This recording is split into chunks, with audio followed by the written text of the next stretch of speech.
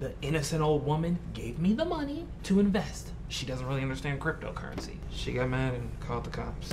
Tell us where the money is! Tell us! It's on Coinbase. Look, I would have used eToro, but you know, even with the maker/shaker fees being a little less, they don't really trade on there. So I enrolled heavily in BNB, XRP, USD. Oh, and I also added Tether with a little bit of Cardano.